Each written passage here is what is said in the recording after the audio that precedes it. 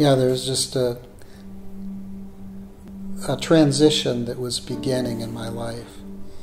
And there was something about this design that I really didn't know whether it was just another one of these great inspirational sculptures, or was there more to it than that? I was looking for a project to work on with my son over the summertime, and I went into an art supply store and saw a big pile of soapstone and thought, oh, my son's really good with his hands. I'll bring some of that home and we'll spend the summer together. And so we began carving all summer long, 6-8 hours a day we sculpted. And when he started school in September, I really enjoyed it, and so I continued.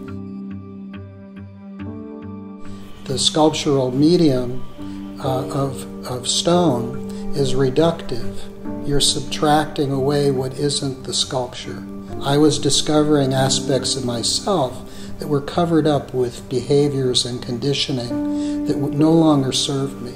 I realized that healing was second nature to peace.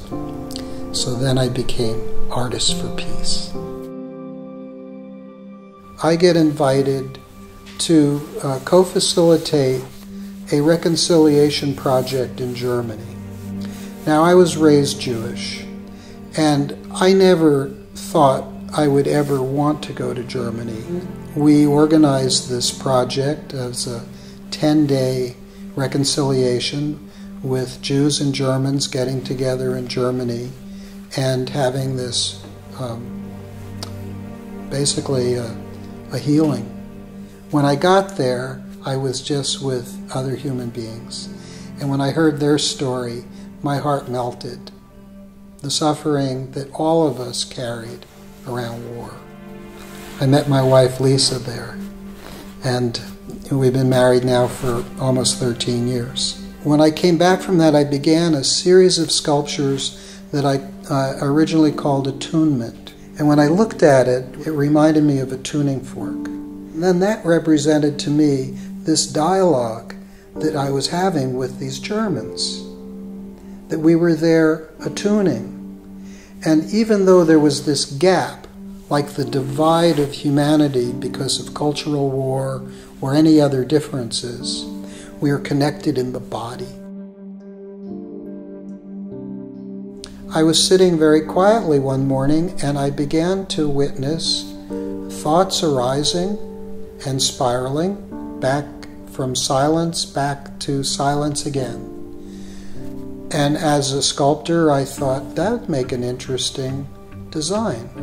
And it has evolved now to this design here, which I call HOLOS.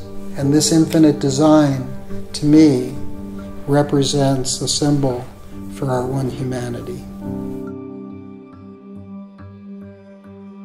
After 20 plus years of sculpting really heavy designs, my body was failing me.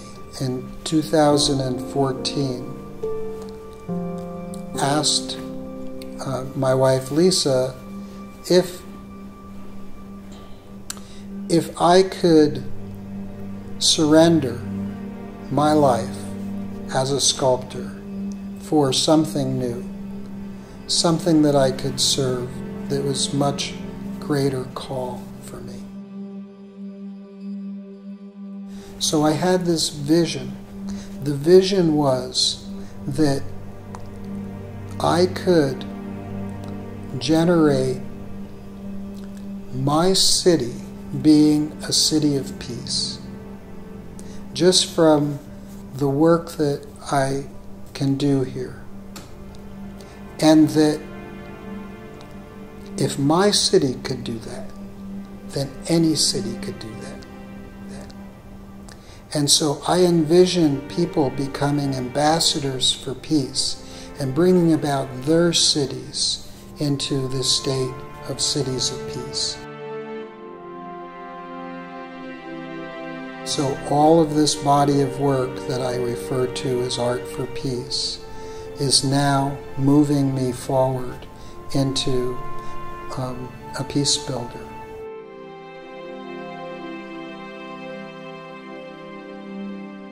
And I'm very happy to say that on April 14th, 2015, our mayor, Mayor Lara of Ojai, declared Ojai an international city of peace. And since then, more and more of my friends from around the country are asking me to mentor them so that their cities can begin building a culture of peace.